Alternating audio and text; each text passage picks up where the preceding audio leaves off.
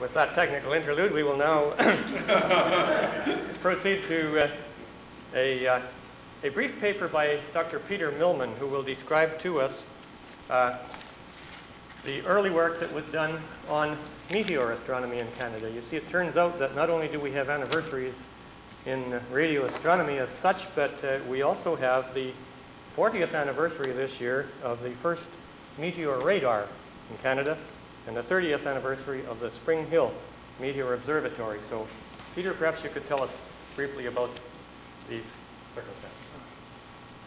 I think I need this. I better put it on.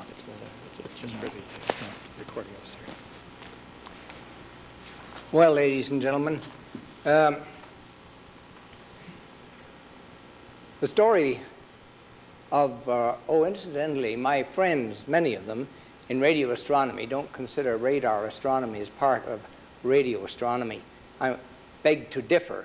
I've always considered it part of radio astronomy. It may be a poor cousin, but we're definitely related.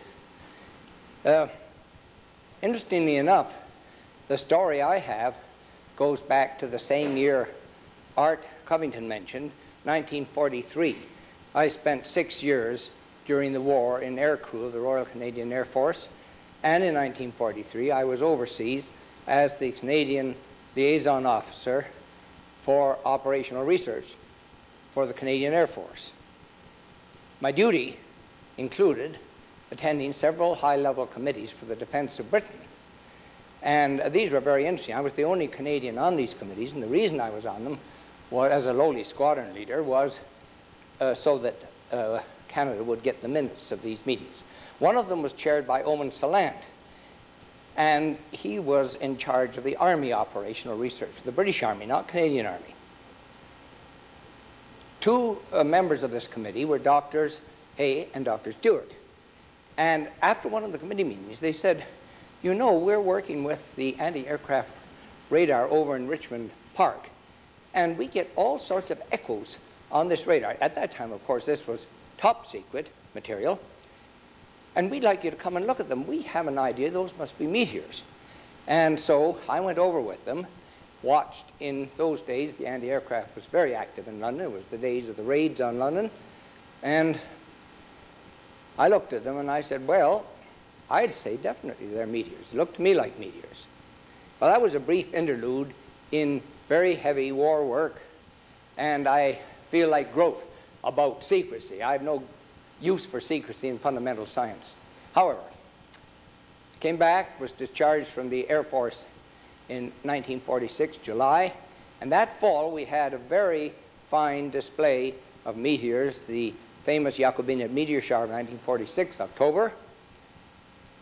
And then, again, we had the visit of Sir Edward Appleton, and he gave a lecture at the same visit that Art mentioned. He gave a lecture in the council here. And both McKinley and I were at this lecture.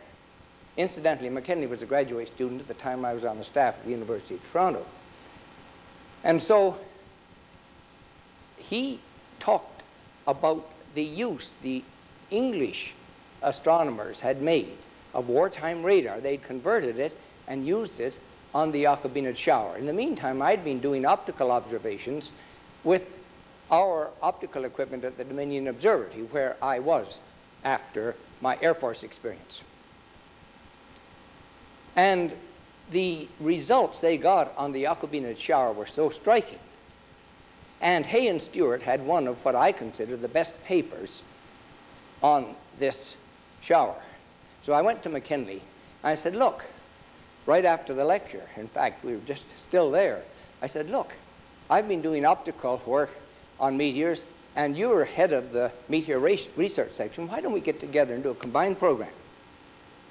And McKinley bit at that like a fish biting a reel or a fly, and he said, sure, that's a dandy idea. And he went into it. And I'd like here to pay tribute to my close friend, Don McKinley, because I've never worked with anybody that was so close and I consider so highly as McKinley. I'm only sorry he's not here to help me give this presentation.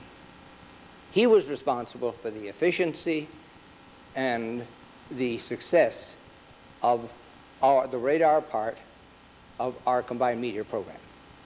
Well, I've only a few minutes to speak, and so I didn't want to take a lot of time with giving you many details.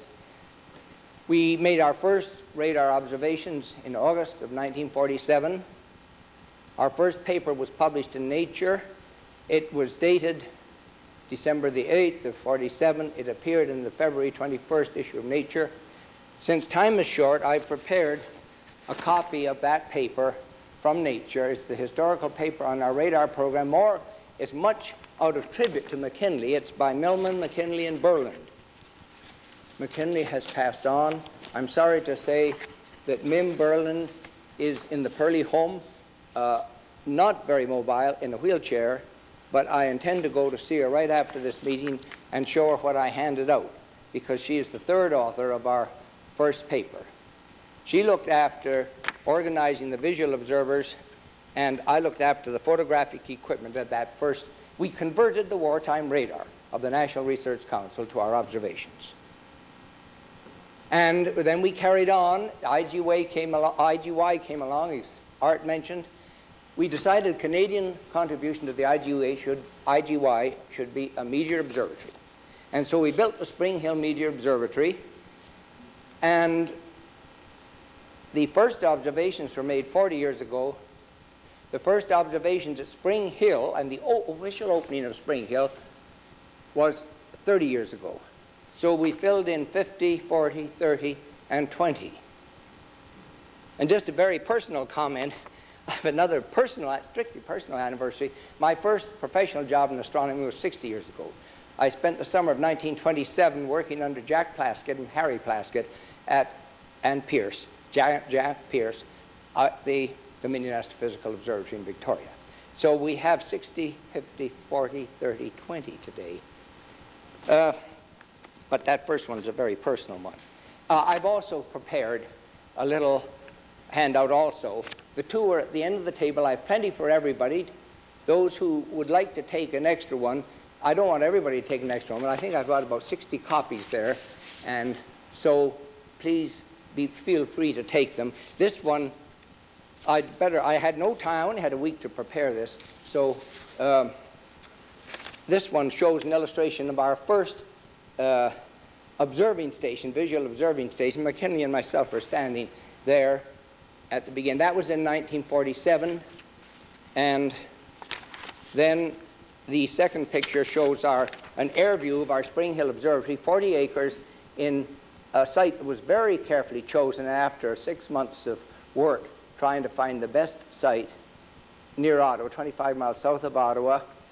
And I reproduced this from our opening invitation. This is the plan of the observatory and shows the various parts of the observatory. A sad comment. On the 20th of November, 1986, I had the rather traumatic duty of a sort of an unofficial, official closing of the observatory. It was our last run of the high-power meteor radar, the low-power meteor radar, and it is now up for sale in public assets. And the 40 acres and all the buildings and everything is just gone. I don't know whether it's been sold yet or not. In fact, I don't know whether I want to know. But that is the end of our 40-year program of meteor radar.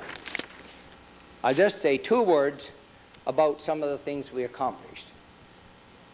Our thrust in establishing this program was to do something that hadn't been done elsewhere. The English had already made observations. The Americans were just starting theirs. There was further work done at Stanford University out in California later.